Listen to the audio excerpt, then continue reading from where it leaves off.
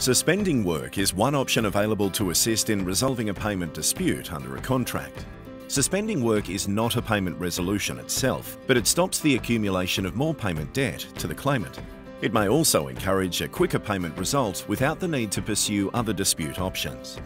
A claimant can suspend work if a payment claim is not paid in full by the due date, an amount proposed in a payment schedule is not paid, or an adjudicated amount is not paid.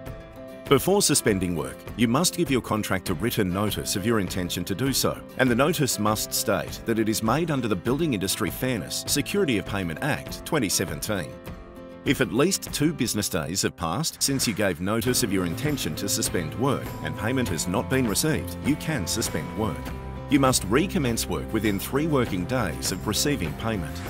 When suspending work, you can also choose to pursue other payment dispute resolution options, such as adjudication, the Queensland Civil and Administrative Tribunal or QCAT, court proceedings, or use the subcontractor's charges process.